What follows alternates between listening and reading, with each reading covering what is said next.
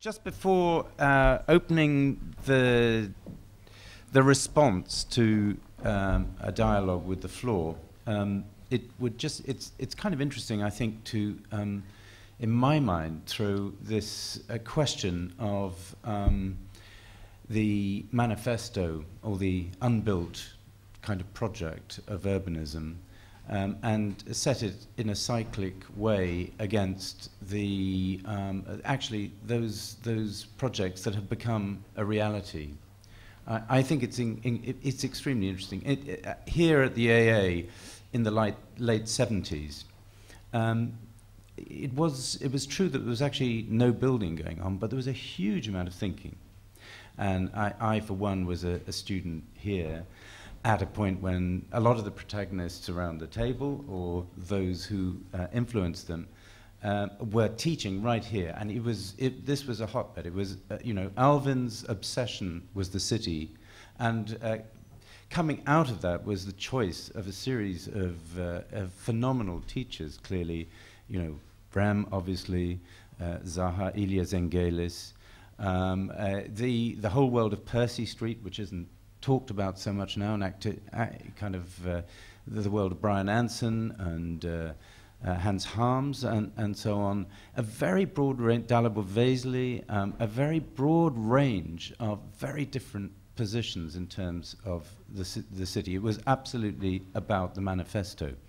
And I always think that actually it takes about 2 decades for that idea of the studio as a place of research to manifest itself. And if I look at the work of the architects involved tonight and others, it's very true that those programs, those experimental programs, are the programs in a kind of way that keep going in a forceful and interesting way. So in a way, I would like to just open the question. It seems extremely interesting with this sort of sense of frustration. And actually, something that is clear in a lot of the projects you showed, a sort of a kind of utopianism, actually. In terms of their can I say, isolation. It's the most overt in the desert. As opposed to the grittiness of London, which raises another issue that I hope we can discuss of simultaneity. Milan, I don't know Milan as well, but looking at the images and the theme, there is a kind of a persistent sense of somehow classical order working between the classical city and the condition of nature, which pervades this proposition, which I find absolutely fascinating. It's a kind of singular entity in a way, as opposed to the condition we have in London, which is so much not just London, but a city of many cities that are in total opposition. Each of these places, you look at that plan of 19th century King's Cross, and you say there are a series of sort of potentials like pearls that are bred out of difference, whether it's the city of London, Canary Wharf, whether it's the city of Westminster, and the city, where to be an architect in this place, you actually need a passport to work, between the two. The cultures are so different. So the Milan context, the London context, and the world context that Reinier's kind of working in seem to me extremely interesting. I wonder if within that there are some responses. Which can you repeat the second sentence? Can I say one thing? I have a response, actually. Okay, say it. I think it's very important that none of the projects even though I might present them as utopias now, started out as utopias. Mm-hmm. I mean, most of them are, if you look 2005, 2006, 2007, is in a world that was not hit by the financial crisis yet. A world where, strangely enough, in certain parts of the world, the level of exuberance that the financial system created bordered on utopianism, but there was a very poisonous divide there in the sense that if you look at what goes on in Dubai, it's an aberration. But it's strangely today, in a very strict regimented market economy, it is often aberrations that can breed a strange kind of small angle for utopianism to reappear. There is a particular anecdote that people built a tower.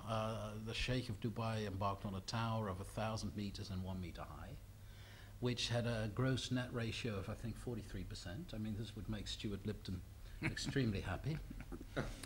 That thing, nevertheless, was built because simply there was a macroeconomic relevance to it.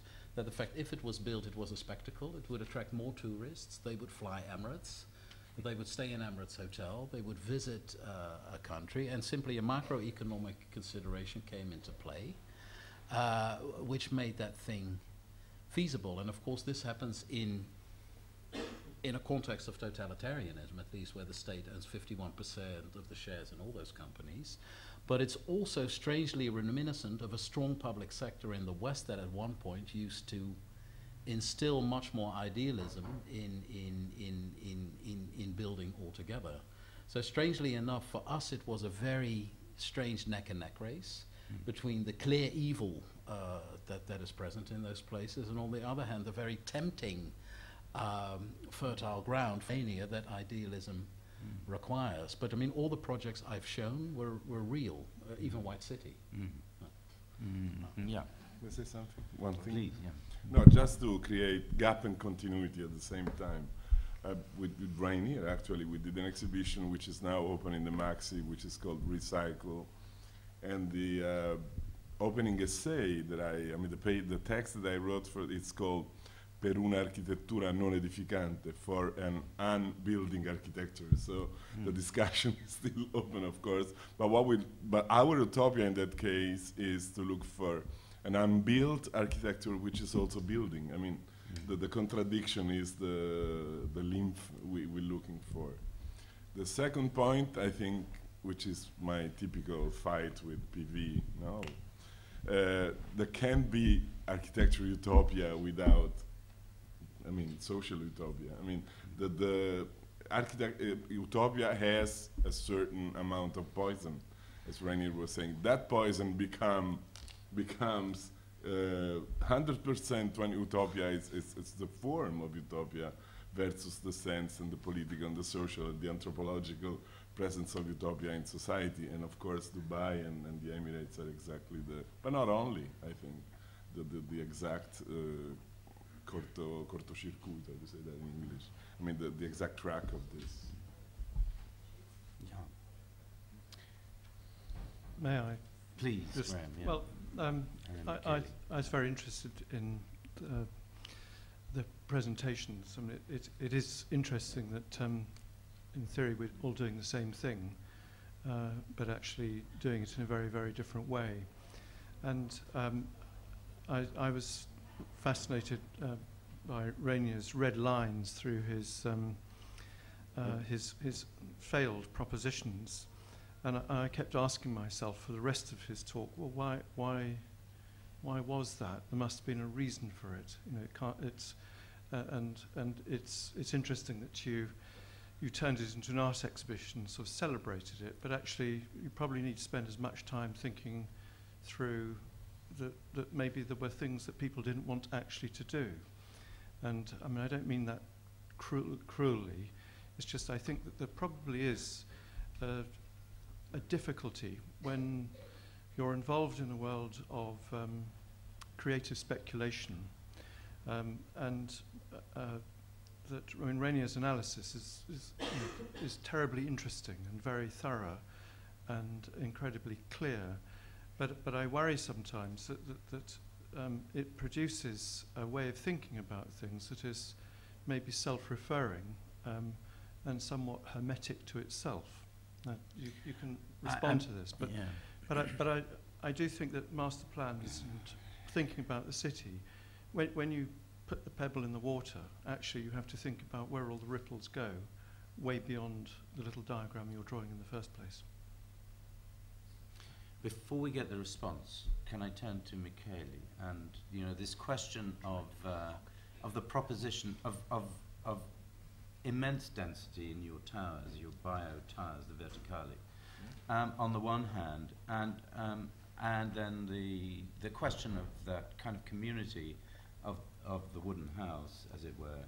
I'm just interested in the bit between and how that section within the city and that incredibly evocative collage image of Milan set between mountains and plains and forestation would work. Can we turn to that as actually a world between? I mean, it's clearly being manifested. It's been embraced politically and culturally, and the images I think were very, very interesting. So it's interesting to see between the failure, I think the heroic failures, which are about exploration, actually, and the seeds of the future, and the world between, and actually what London seems to have, which is a series of implemented propositions, which are to debate as well. But no, maybe for who doesn't know, Milano is really a fragmented city, but you have to think that it's a small city if you take only the Milano, as you know from the map, that is 2 million less than 2 million person, but the system of the city is a 7-8 million person, and is really connected. And the project you have seen are located mainly in the center, in the body of the city, because is the place which in this period has a big crisis of identity on his development, because like in every city in Italy, people are leaving the center for going to live in the surrounding, in small villas with garden, and this is happening also in Rome. This is happening in all the main Italian cities, and so there is this eating of agricultural land and the growing of city that is creating this big pianura padana, like an infinitive city and so on. We have many books and research about this.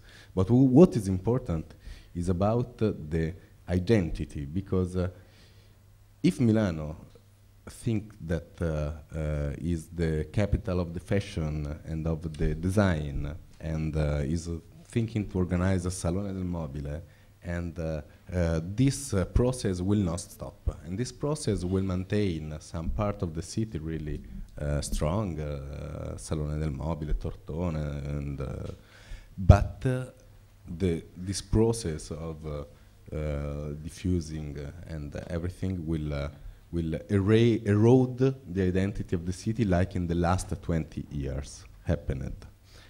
And the Expo is the occasion, and from this point of view I connected to the Mario Monti choice to say stop Olympics, stop Olympics.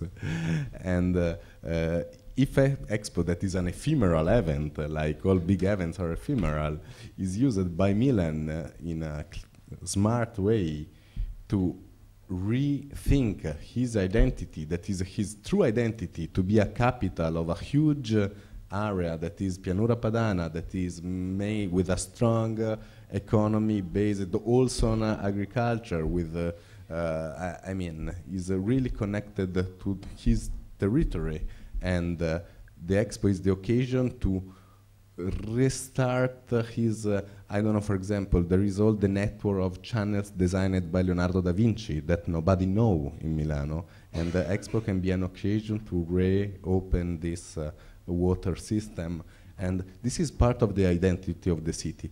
If the future of Milano is think that is only related to the global market and all of this economical system that now is in crisis, and we know we have really a weak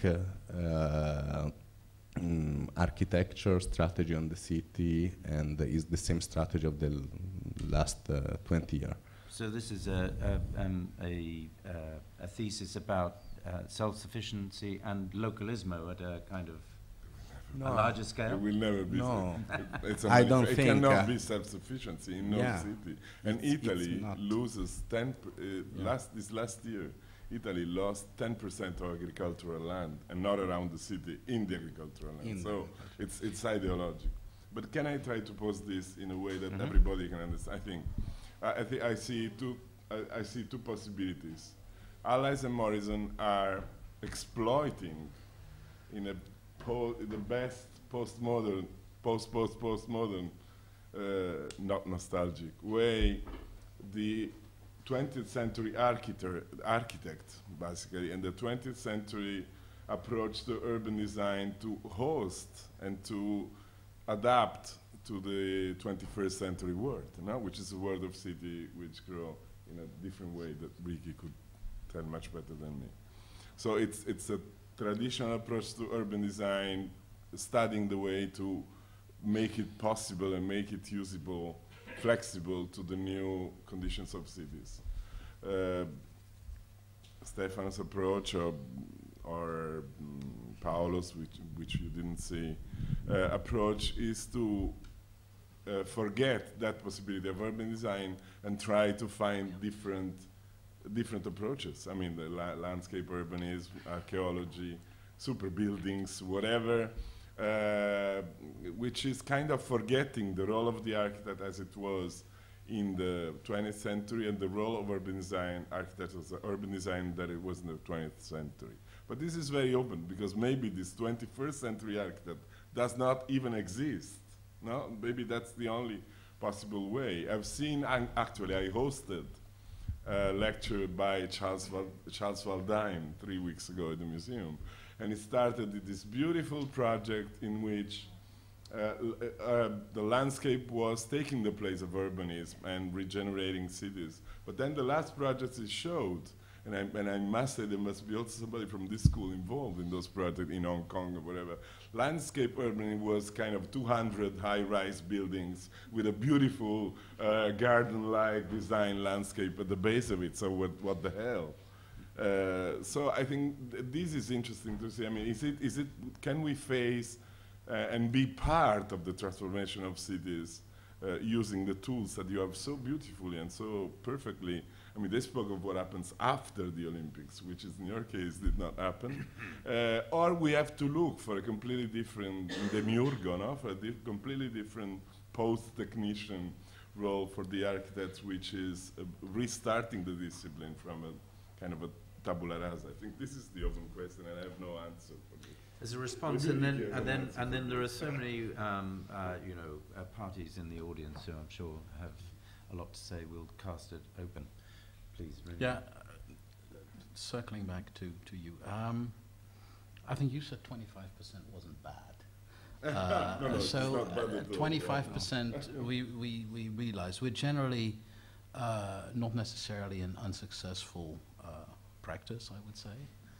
I would like to get away from the kind of common misunderstanding that this talk generally provokes, is that I'm complaining about unrealized work. No, I'm not. We have celebrated. I'm not even celebrating. I think that's another misconception, but maybe that goes to. But anyway, I also realize, that talking about failure in the Italian context provokes entirely different connotations than talking about failure here, because there is a kind of pathos and pride to failure in Italy that there is not necessarily in other countries. But really, and also the reasons why the projects didn't happen are generally quite clear. Most of these are pre-financial crisis.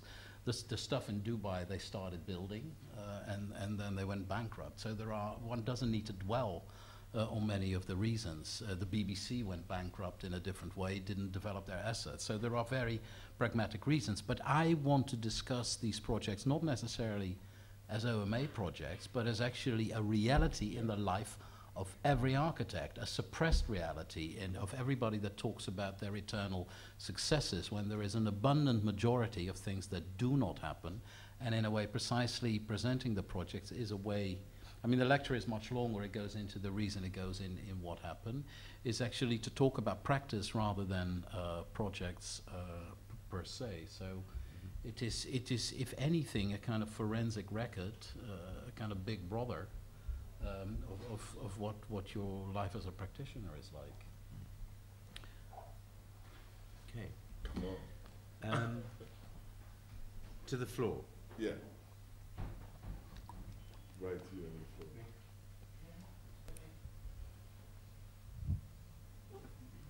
Are there any questions from the floor? Or No. statements.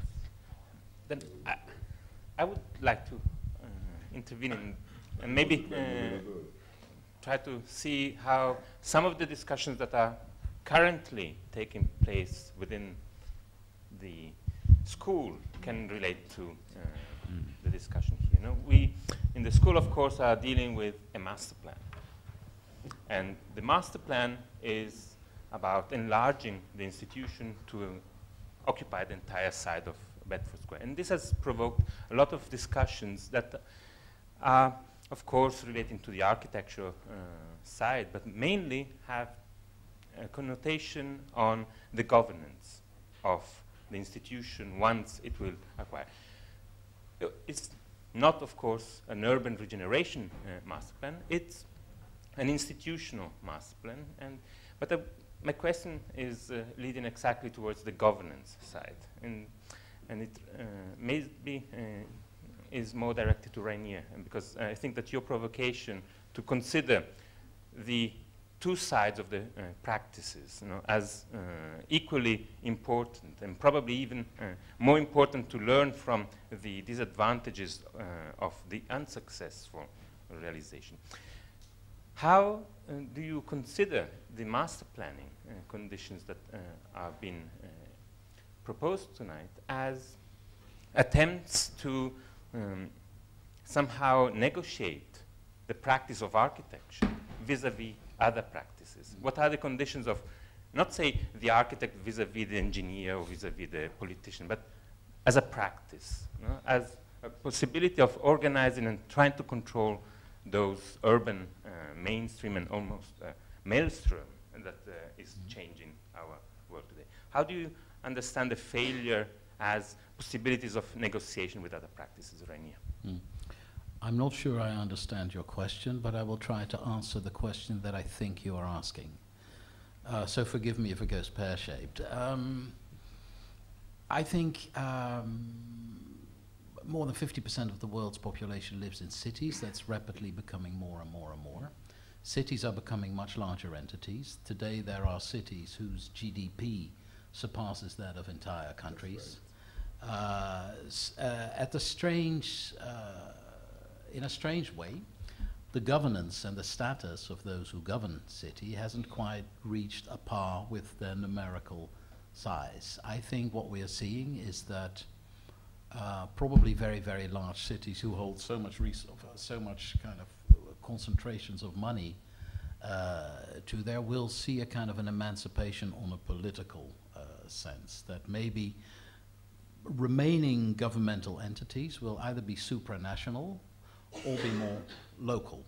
And therefore I think we will see a politics of abstract legislation, like you see, it's not very popular here, but I mean in Brussels and in the European Union.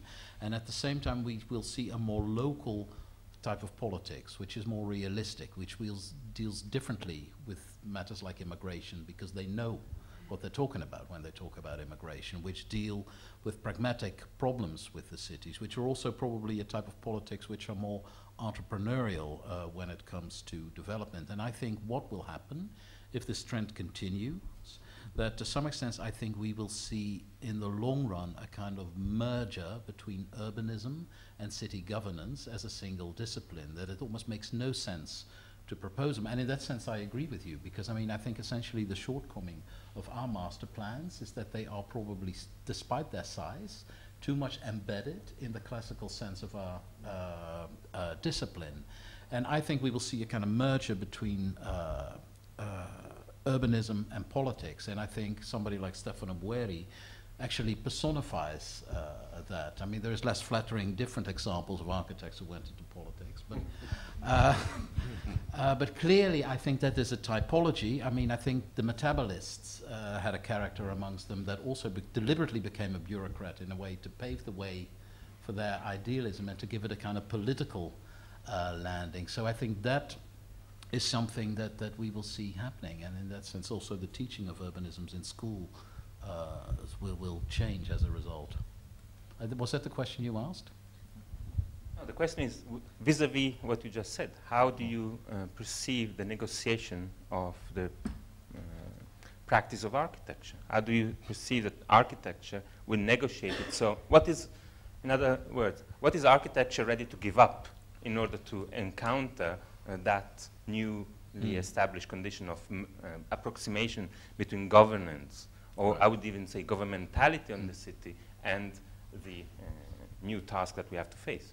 Well, my plea was actually...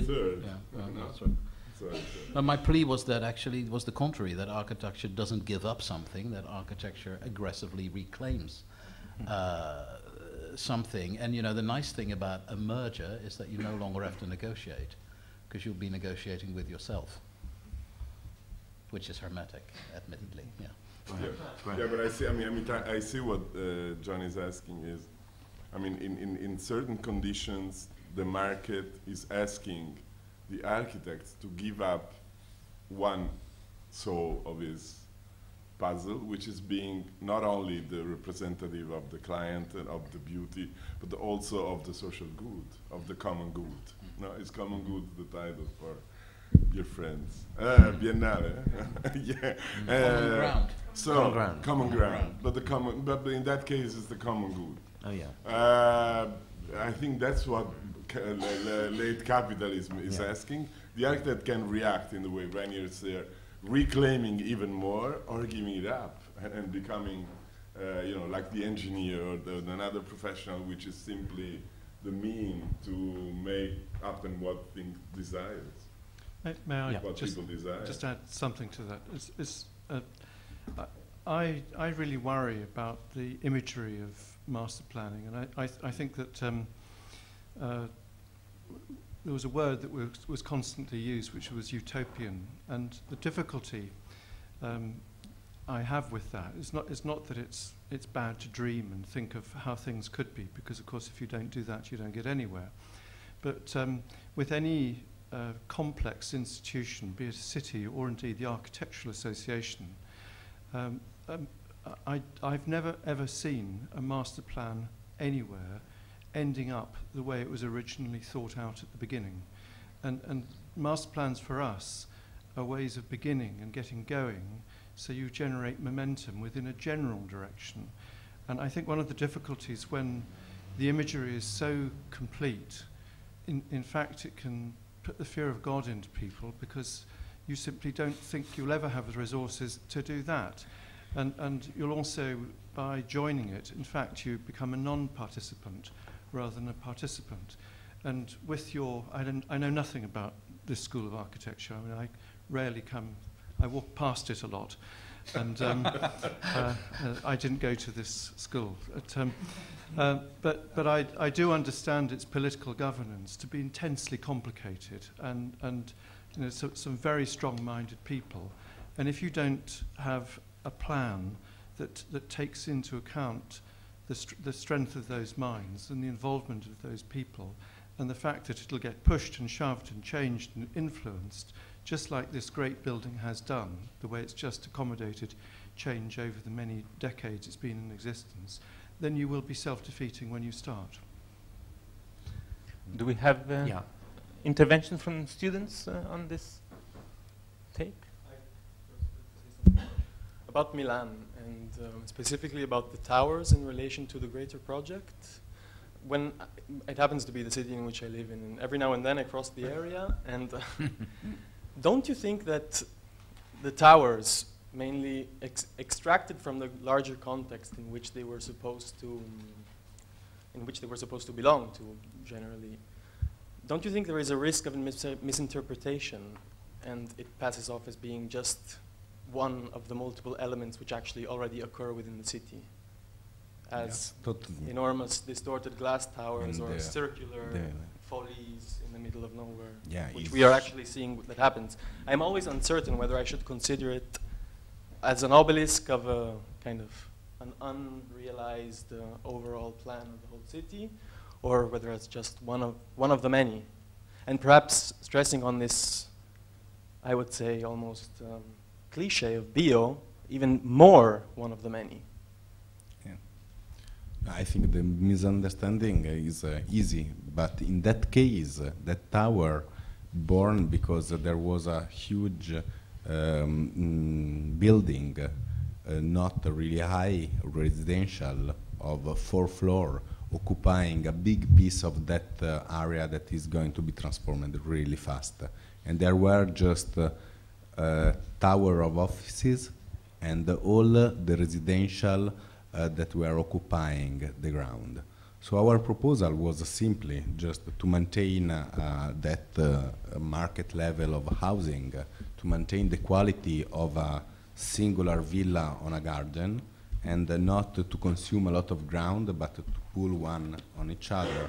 And so the concept of that building grew because of this, not because an advertising company were asking to create something. But finally, I agree with you that it became an iconic building that is used for doing the Christmas greetings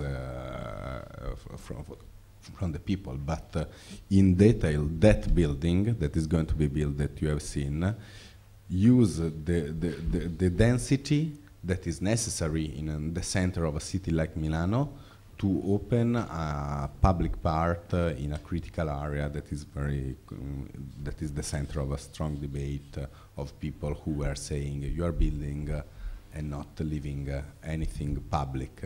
So there will be the park that is going to be designed by Inside Outside and has a beautiful name, La Biblioteca degli Alberi, the bibliothèque of the trees, the library trees.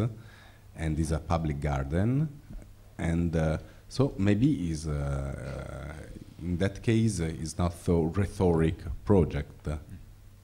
Also, if it's the most iconic. I want just to add something to the master plan discussion. That is one element that in the 70s, I think, when was presented the master plan of New York, the Black Panthers were fighting against the master's plan, not the master plan, the masters in terms of masters. And so to add something to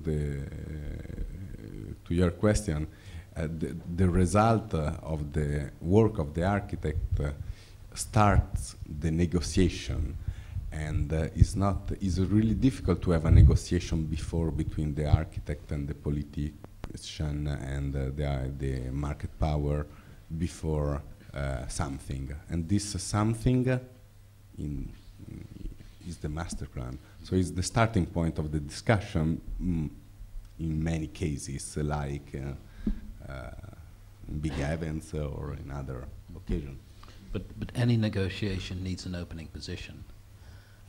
And I am all for negotiation, unless negotiation becomes a kind of a pretext to abandon an opening position altogether, because then you get... And by the way, I didn't know this, but was the objection of the Black Panthers against the word master in the word master plan, and thereby implicitly making a notation to slavery? Yeah. Then I think we should invent a different word altogether. Yeah. There's a insensitive sort of Yeah. kind of concept. Tell this to Renzo Piano's Manhattan. Well, I would suggest the word guider plan. Because, So what? Guider plan. Guide-up plan. Because it guides. A guide, yeah. Sounds horrible. What's wrong with it? Guider plan. It guides. Better than master, because master plan implies that it really does have mastery over everything that will happen afterwards. The guider will merely guide what comes after. But the question I want to ask is, how is it possible to approach these issues purely from the side of designers, when in fact obviously it's the clients who offer the opportunities for master planning or urban design or civic design or indeed just planning? Because until somebody comes along and offers a parcel of land which is so big that it requires something like a master plan or a guided plan, and that contains several blocks rather than just one building, then there's no opportunity. Now the question is then, who who is generating the authority to commission such large projects?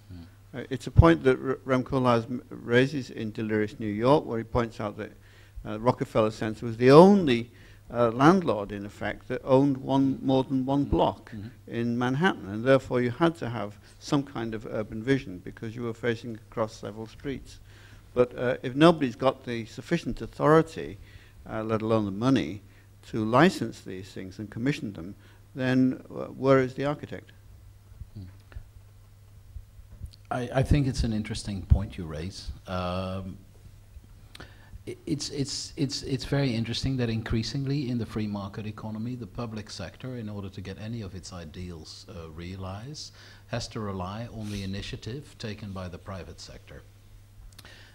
In the case of White City, that single master plan involved 6 different landowners who all had a small parcel in the city, which was all too small to, in a way, realize the ambitions that the GLA had set out. So they came together very deliberately in a consortium of landowners to have a large enough tract of land, in a way, to create a kind of credible development. They also did that not entirely out of idealism, but they realized that only once the tract of land was big enough that they could, in a credible way, live up to the ambitions as they were verbalized by the city. And then, of course, a very complex process of negotiation ensues, in a sense that the city doesn't have the land, but in a way has set the condition that it would like to be met before it grants planning permission. The owners of the land want planning permission, preferably with meeting as few of those conditions as they possibly can, because they're not generally revenue generating, and that's when a very, very long process of negotiation, of kind of chess, ensues that eventually may or may not lead to a master plan. One witness thing. In the 70s, my master's program, they had a very clear answer to this. If a mayor goes to Aldo Rossi or Giorgio Crassi and he asks for a slaughterhouse, a school, they would design a library.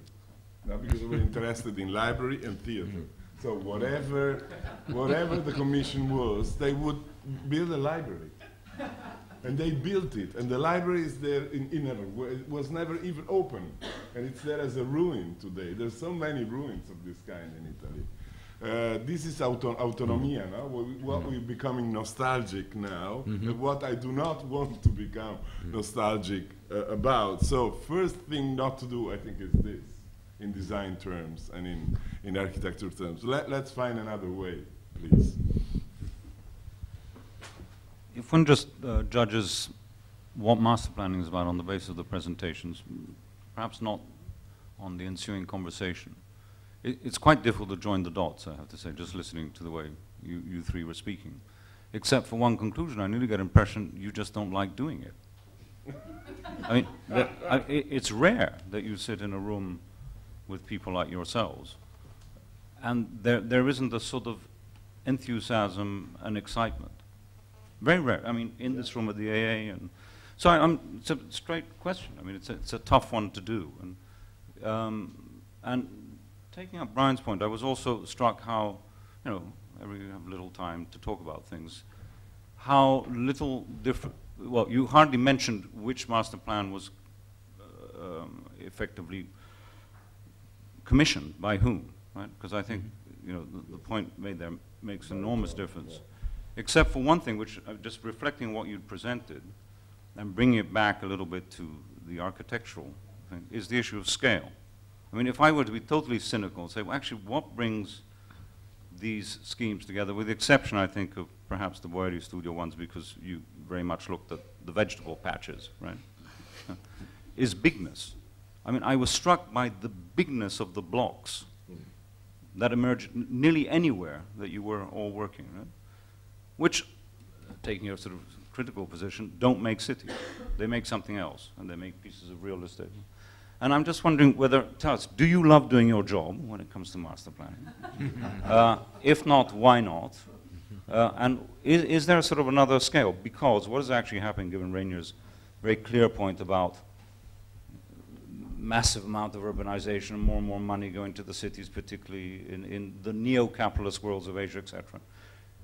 The requirement now is for McKinsey, McKinsey has done 3 or 4 major master plans for Mumbai, Vision of the Future, etc., where they're happily disengaged from issues of scale, texture, and architecture. And they're much easier to deal with than you guys are. So is that the way to go? How do you, no, I mean, I think that's a big issue, a little bit of the elephant in the room. But do you like doing your job? Yeah, I do, but I'm not sure McKinsey does, actually. I think... yeah, but precisely because they like their job less. I think there might be an inverse correlation between fees and love. And I do think that actually what makes us difficult is... I like doing master plans. I mean, I wouldn't talk about it if I didn't. And I think, you know, that's probably a universal thing. But I think precisely what makes us difficult is because we like what we do, and we have certain views of how things should be done in a world that, you know, for most part is actually driven by different performance indicators than the performance indicators we hold high, which is precisely why McKinsey, and I know, I mean, it's PricewaterhouseCoopers, Jones Lang LaSalle, McKinsey, they all actually claim our job with an increasing amount of success. And I do think that that is not necessarily that we should stop doing our job, but I do think that there has been a certain amount of neglect of context of actually what drives our job on behalf of our own profession, and indeed too great hermeticness that has allowed that to happen. And in a way, the scale issue, yeah. No, not really. No, I don't recognize the comment. At least not actually not in any of the presentations. I think for even the larger master plans, I think are quite touchy-feely in our case. But I would like to go to another point of imagery that you mentioned. In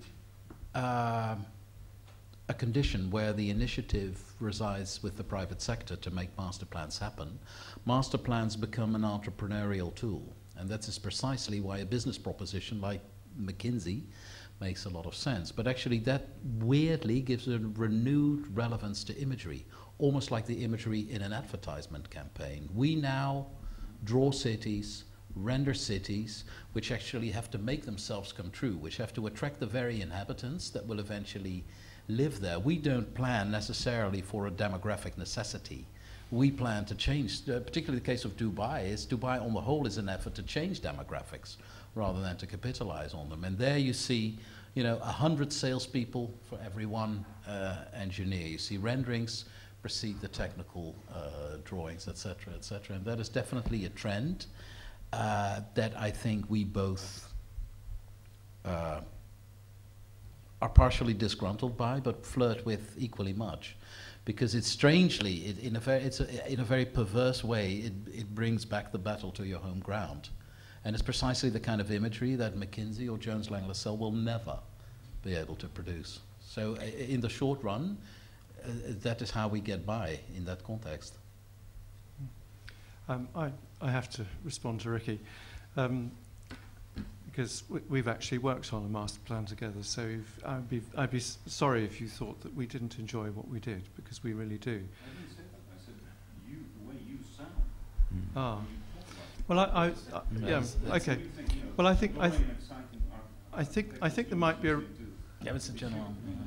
Yeah, well, it's very interesting. I think discussing buildings is one thing, because everybody's very polite about their neighbour, but when you're talking about the planning of a city, actually it exposes sort of fundamental things that you hold dear, and I mean I'm happy to admit that hearing the other approaches, I actually find them terribly interesting, but actually I feel slightly perplexed, because you know, is what we do the right thing? I mean I believe it to be right, and I think what we do is right, and I certainly like the fact that master plans are not a visual game. I mean, I'm not accusing you of that actually at all, because I think you understand the politics behind it more than most.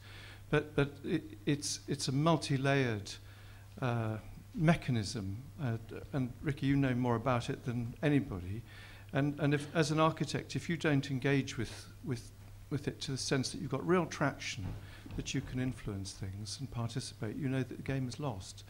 And it's quite hard to get passionate about that in a very public way, actually. But passionate we are, because I firmly believe every time you place a building in the city, it's not just that building that should be good, but actually all the buildings around it should feel better.